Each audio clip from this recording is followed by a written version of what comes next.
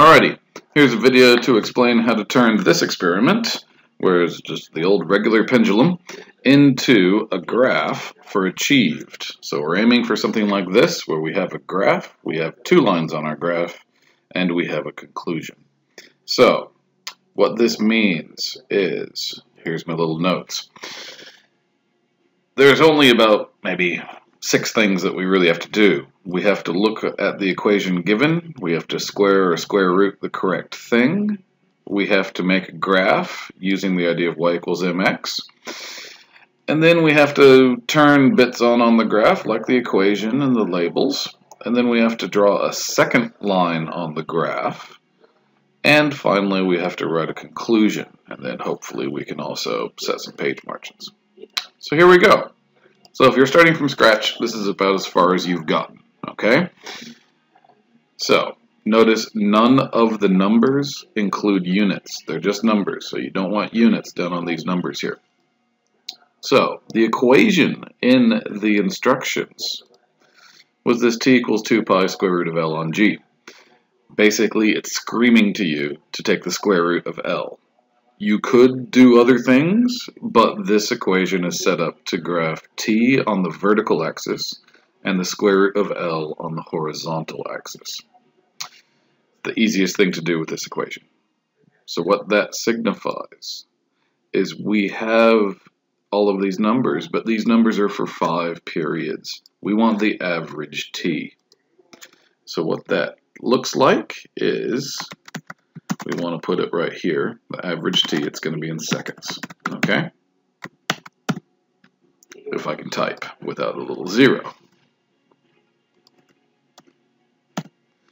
So, how you program Excel to do averages. You type equals, you spell average, make sure you spell it correctly, bracket, drag across the numbers you want, close the bracket. Now in this case I also have to divide by 5 because these were the times for 5 periods.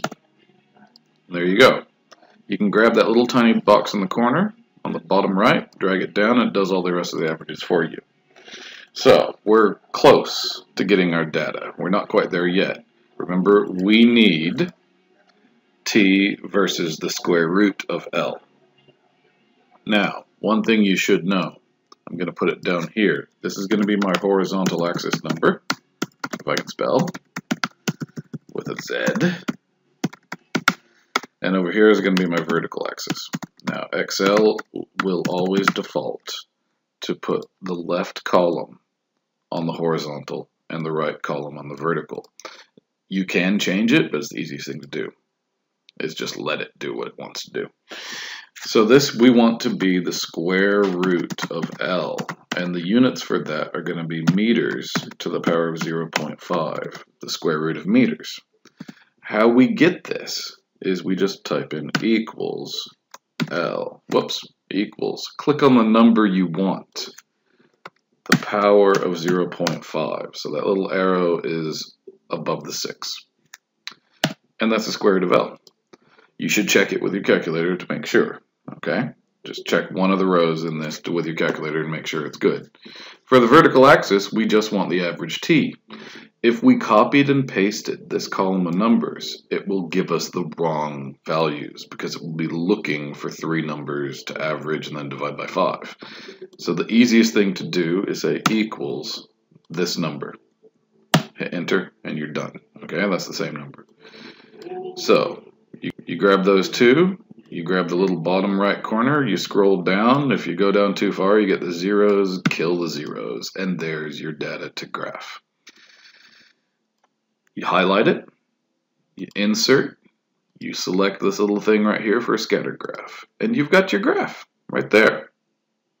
Now, how to turn on, we'll put this down here, how to turn on your axes titles is you click right here and you get your axes titles, and you really be careful here. Make sure that you label the horizontal axis the correct number, okay?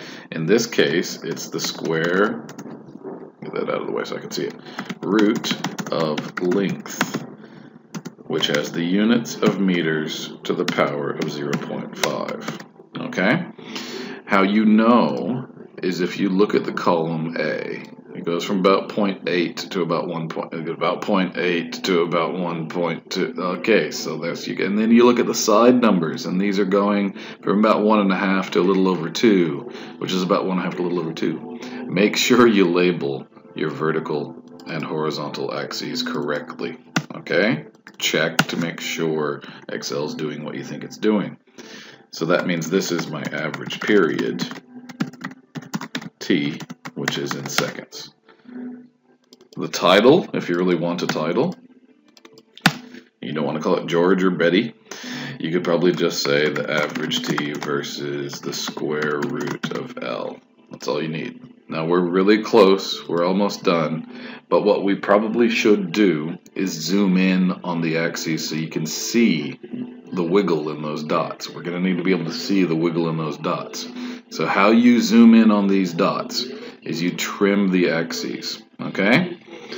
If you select the bottom numbers and you right click, you can format the axis. This pops up over here. You can change the minimum value. We don't need anything below 0.7. So if you hit enter, that's zoomed in the graph, okay? The same logic, you don't need anything lower than probably 1.5. So if you select the side, now this is on here, you change this to 1.5. Now you can actually see a little bit of wiggle in those dots. That's going to become important, okay? It's not going to become important until we get to our second line on our graph. The first line on our graph, it's really simple.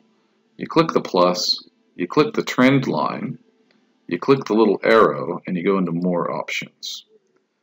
On the bottom of this, the second to bottom thing, you just turn on your equation. And now we have the equation of our line of best fit. We have to replace the y with the vertical axis variable. In this case, that's capital T. And we have to replace the x with the horizontal axis variable. That's the square root of length, so L to the 0.5 power. So that's our line of best fit. Some people even title it line of best fit. So it's obvious, okay? Now, the trick of level 3, you're going to need 2 lines. I repeat, 2 lines on your graph. Not just your line of best fit, but what we call an error line. And our error line, the logic of our error line is so that we have a second line crossing our line of best fit to show the wiggle in the dots. So I'm going to select the 4th and 5th. And connect those 2 dots. Now you could draw it by hand. You could draw it on your printout. But if you want Excel to do it, which Merit comes in really handy for Achieved, it's up to you. But if you want to do it on the computer, here's what you do. This is my error line. Okay? This is going to be my horizontal numbers. And this is, if I can spell, that's with a Z, not an X. There we go. That's going to be my horizontal numbers. This is going to be my vertical numbers. I want the 4th and 5th dot. I want that one and that one. So that is actually 1, 2, 3, 4. That's that one. So we can say equals 1, 2, 3, that one. And it gives me that number. And then we can say equals 1, 2, 3, 4, and it gives me that number. Now to get to the 5th dot, you just say equals. These are all upside down, so I have to count up. 1, 2, 3, 4. That one. And we want equals 1, 2, 3, that one. Okay, so make sure you grab the right one. So 0.989er, 0.989er is 1.936er. So how you get a second line in Excel? You select the dots, you right click, you go into add data, you want to select data, okay? You go into select data. And then you want to add a series. I just call mine the error line. And then you click on this little select range and you drag the 2 horizontal values that you just wanted. And you click on the bottom one and you select the 2 verticals. And now these 2, and you hit OK. And you hit OK. And now these 2 little red dots are there, okay? And you want to select just the red dots. Go to the plus, put a trend line, You don't need the equation to pass. You just need the line. What you can do is you could come down here and extend the line forward by, let's say, 0.1. So that's stretching that red line up. You can extend it backwards. I'm looking at the horizontal numbers, and let's say another 0.1 backwards. And that's your error line, okay? So this is our achieved level graph. 2 lines, line of best fit with equation, and error line. The last thing you need for passing is a conclusion, okay? So the conclusion, we'll go back and look at the instructions. The conclusion, the conclusion should be written, states the equation in relationship between, and compares it with what is predicted. So what that looks like is something like this, where you have a nice general statement saying the square root of length is proportional to the period, and you state your equation that you just got off your graph, t equals 1.897 square root of L. And here's the second sentence, okay? Your results, that means your equation and the relationship that t is proportional to the square root, matches the theoretical relationship that you were given. So if you want to type it in, it looks like this. If you want to write it, it looks like this. But you can type it in. And basically, your results pair up with the theoretical equation, the theoretical relationship. Because your results, the dots are making a nice, happy, straight line. And that means, when you square rooted L and graphed it against t, that t was proportional to the square root of L. It's really important that you have something like the second sentence on this. Otherwise, you can't pass. Okay? But that's it. This is how you do an achieved level business. Okay? Finally, if you want, what we can do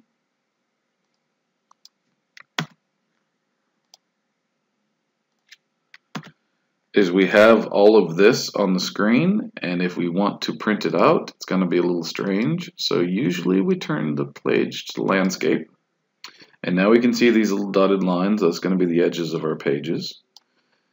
And if we scroll down, this is going to overlap the pages. So maybe we go back to margins and we select the narrow margins. That didn't really help much, but we can take this graph and we can push it over here. And we can maybe, you just sort of play around with the pieces. You push that up a little bit. You pull up your conclusion so that it fits all on one page inside those dotted lines. Okay? That's your achieved level. The merit level is a lot more mathematical. It's a whole other YouTube. Hopefully that makes sense. Practice this. Make sure you pass before you even think about getting a merit or drafting your discussion for excellence.